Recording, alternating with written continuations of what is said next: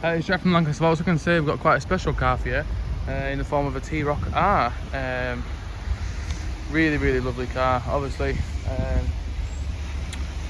speed spec wise, all that kind of stuff is quite very similar to the Golf R.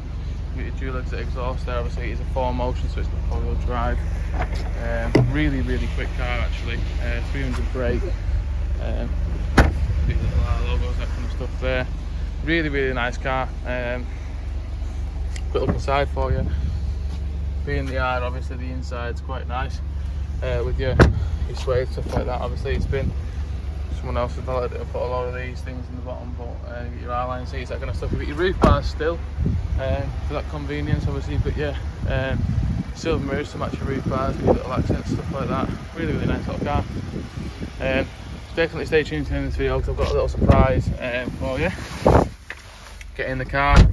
19,000 miles with your virtual dash there. Obviously you can change your views however you'd like it. Have a good journey.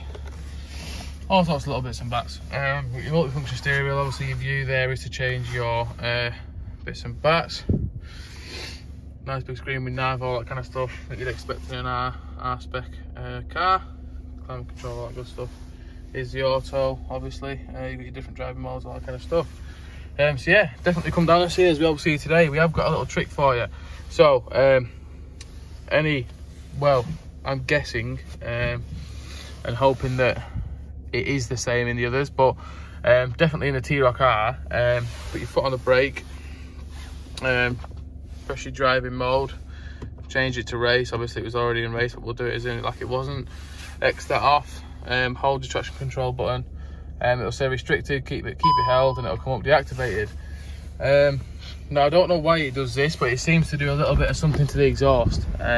So 1 second.